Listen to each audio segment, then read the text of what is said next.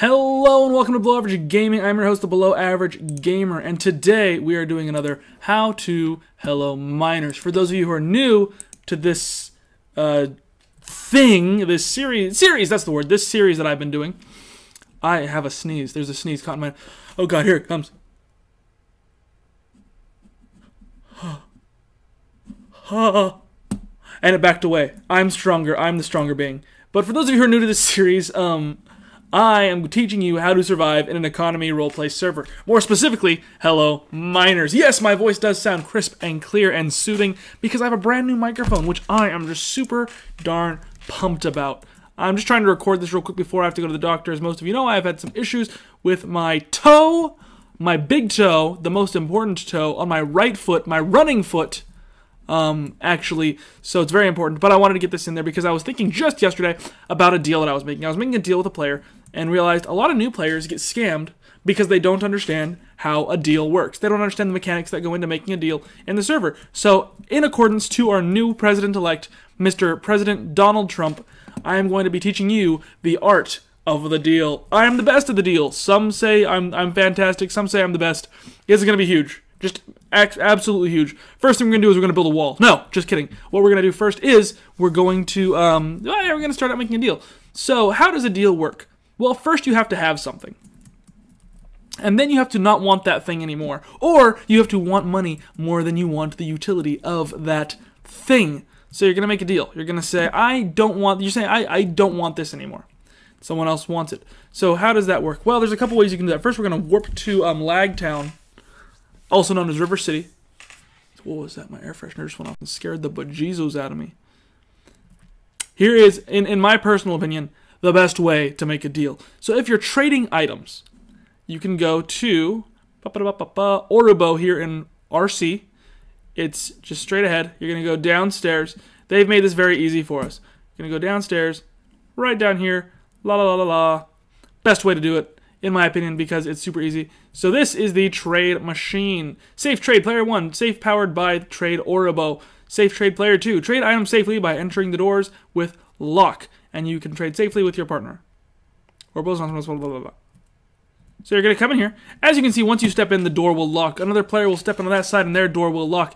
Then this chest is actually accessible by both of you. So I would put my item for trading in here, and they would put their item for trading in there. And then each of us is safe. No one on the outside can access that chest, which is awesome. So now once we're done, we leave, we shake hands, we're best friends.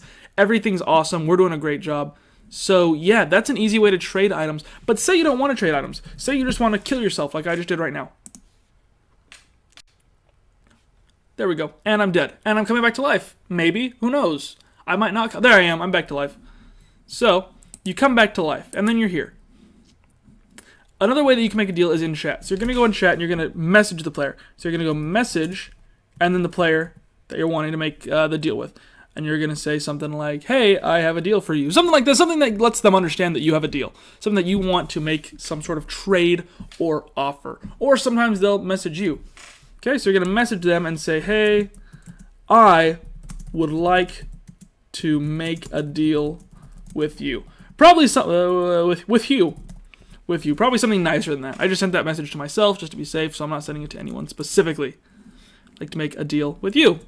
Awesome, fantastic, right? Super easy. Then they're going to say something, da-da-da-da-da. Make sure that whatever you're making the deal on, you understand the prices and values. The best way to do that is to go to the forums page at hellominers.com and looking at deals currently going on or past deals.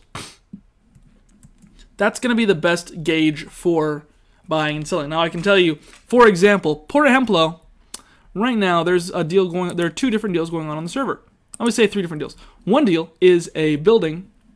Let's say it's a 20 by 20 building in Avalon City, which is not a government city, which is a player-owned city, being sold. 20 by 20.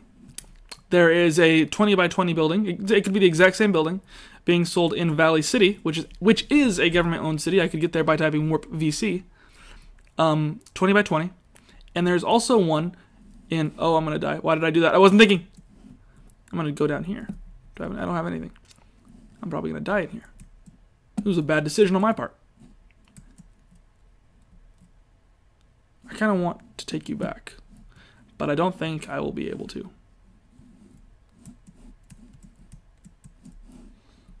I made a bad decision. I made a worse decision. Oh, things are bad. No, you're going to kill him. Oh, he's alive. How do I get you out of here? I want to save you. I want to heal you. But yeah, so those 3 buildings. The third building is a building in VC, just like the second one. However, it is a landmark building, which means you can't change the outside. Now, landmark buildings are worth a ton of money because they're easily accessible, easily viewable. They're going to be in all the pictures for the Hellominers server featuring that city. So, I can tell you right now that the bids going are like, I'd say 20,000 maybe for that city, for that building in Avalon. For the exact same building, else I could have gotten him out. I could have freed him. Shoot, I'm upset now. Ooh, dead. Ooh, almost dead. The one going in Valley City could be going for 40,000. And the one going for Valley City, that's a landmark building that you can't change, you can't edit the outside building in any way, would sell for about 80,000. Which is a huge jump. And the reason is because you have to understand that different buildings, different locations, are worth different amounts of money. Now, I'm not going to come to you and say, hey, I have a building in Icon City, which admittedly is a dead city. It's my city, but admittedly is a dead city. And say, hey, it's a 5x6 empty plot for $8,000. Because you'd say, no, absolutely not. However, one in the city would sell for that much. So just understanding the difference in price and values of plots, values of buildings. Some players want buildings, some players don't. It's all completely, I don't know where I'm going, all completely dependent on a lot of things. And the only way to really understand and get a grip, get a grasp, get a grip of yourself. The best way to get a grasp of those things is just by going on the forums, checking out different deals that have been made, deals that are being made, deals that will be made, and kind of understanding the value in those things. Because you can't really make a deal unless you know the value. It's kind of like if you go to a foreign country and you're trying to learn to use their money, the first thing you buy is how you're going to gauge things. So if you buy a sandwich, then you're going to understand that buying a car, oh, that's the equivalent of buying 8,000 sandwiches in that country. Does that make sense? Because you are working with a foreign currency in this game. You're working with the Forsal, which almost sounds like the word foreign. Actually, it's a lot of the same letters now that I think about it. But, you know, it comes down to understanding the currency of the game. So before you make any huge transactions, make sure you understand the currency. Next, you want to make sure that you understand the player. What are the player's intentions? Now, I've dealt with players before who they're starting a business and they say, you know, invest. I was just looking at one that I had a couple months ago, I'd say like 8 months, 6 months, about a player who wanted me to invest a ton of money. They said, invest your money and I'll double it. And I became curious. I asked how, and they refused to tell me. Now, that is a red flag, if ever there was a flag so red. Because they're saying they're going to make me money, but they're not telling me how. That is scamming 101. I'd give them 1,000 Forsals. They'd say, okay, in about 2 weeks, you'll get 2,000 Forsals back. Now, that's completely doable. But if I were to give them 50,000, I'm sure that they would absolutely take it. But the ability for them to turn 50,000 into 100,000 within 2 weeks and then want to give me my money back is a real big thing. So it's not just knowing the prices of things. It's also knowing the players that you're dealing with.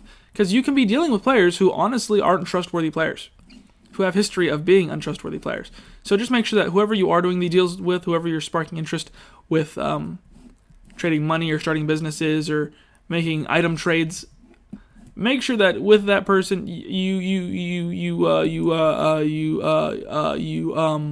what? Oh, this is a bad idea. That they're a reliable player. Oh, come on, seriously? I'm just going to break this block. That they're a reliable player, that they're someone that you can trust. And that comes with understanding what the money is being used for. If they are asking for money for something and you do want to invest because you do want to double your money in 2 weeks, understanding kind of what their plan is. Make sure that it's a decent plan that would actually bring them revenue. Because these people, when I ask them, you know, how is my money being used, they would just tell me, we're going to buy plots. And they wouldn't give me very much information past that. Which led me to start thinking, you know, maybe this isn't the best idea. And maybe it's a scam, and maybe I'll get my money back if I report them, if I don't get my money back. But it's something that I just did not want to deal with, personally. And that, again, that's something up to you. Are you someone who's going to deal with this and take the risk knowing that you can report and 90% of the time get your money back? Or are you going to say, you know, I don't want to deal with it. It's not worth it. Understand the risk, understand the reward, and decide, you know, is this going to be worth it or not? You know, that's completely up to you. I can give you hints and I can give you tips on stuff like that, but it's completely up to you. Is the risk worth the reward to you personally? I'm stuck in the spiderweb again. Is it the same spiderweb? Oh, it's not. So understand both how the money works in the server as well as understanding players in the server. And I guess I can kind of mix it, understand the business, understanding what you're putting your money towards. Or if you're putting it towards a business, make sure that you're going to want their business to succeed just as much as they are. Because, you know, if you are... Am I in someone's region? I'm not. Because if you're investing money, obviously you're investing money because you think you're going to make money. And some people, what is going on over there, are going to take advantage of that. And they're going to say, oh, you want to make money? I'll tell you anything you want. Oh, weird. And they'll pretty much saying to you that they'll tell you anything that you want to hear to get your money. I can't plan that. I don't want to hold this. There we go. So just be wary of all those things.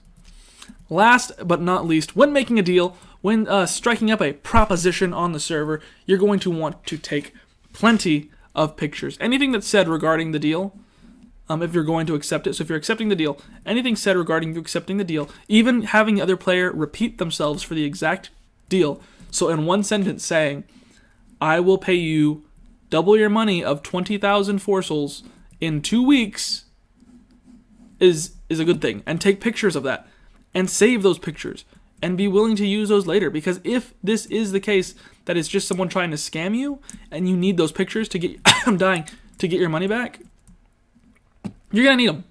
So take lots of pictures whenever you're making a deal in server. Because if you make a deal in forums, it's super easy because it's all there. Everyone sees it. Everyone knows. But when you're making one in game, like I showed you earlier where you're messaging people back and forth using the message key, using those screenshots so that you can put that person on blast if you need to is a good thing to do. I'm terrible with that. I'm terrible with keeping track of my screenshots. I'm starting to get better with them, saving them, putting them in different folders, moving them. But that's why my city failed, is because, in all honesty, and I'm dying, in all honesty, it's because I refused to take pictures for eyesores. I just hated it. It was boring, wasn't fun. It made running a city not enjoyable.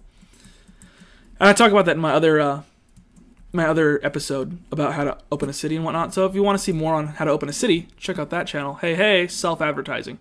But yeah, if you're going to be doing deals, I suggest at first at least do them in forums. But if you are absolutely going to have to make a deal in server, someone contacts you and says, hey, you want to double your money or whatever, be skeptical. You're allowed to be skeptical. People will try to bully you into saying, like, what, you don't believe in me, you think I'm lying to you, whatever. That's fine. Understand that a lot of the times it is people who are trying to lie to you, or that's a lot of Obsidian who are trying to lie to you and who are trying to take advantage of you as a player who wants to make money. Every player wants to make money, and that's something that a lot of scammers look to take advantage of. Exploit is the word I was looking for. That's a lot of Obsidian. Jesus. I'm just wandering around in this cave. So when making a deal in the server, just understand people are going to try to exploit you. So be wary of the business, be wary of the money, and be wary of the player. It's those three things, and you are golden. And if those three things don't work, take it to forums. You know, it may be kind of annoying for people to see you making a personal deal with someone on forums, but it's going to keep you from getting scammed out of 100,000 fossils or whatever. So yeah, if not, just take pictures. Because the biggest thing is evidence. Making sure that you have evidence in case something goes wrong, you have a way to get your money back. That's it. That's the art of the deal, is just to be careful and to be scared, I guess. I mean, I don't want to scare you into not making deals and not talking to players. I just want to keep you in mind that everyone in the server has the same goal, and that's to make money. And some people will do whatever it takes. And more people, luckily enough, more people will do whatever it takes within the rules. But just be wary of those characters who are willing to do whatever it takes, no matter what. Thanks for watching. I appreciate you. You're the best. You're my personal, I was going to say personal savior. You're my personal friend. Thank you for checking out the channel. I love you. Bye.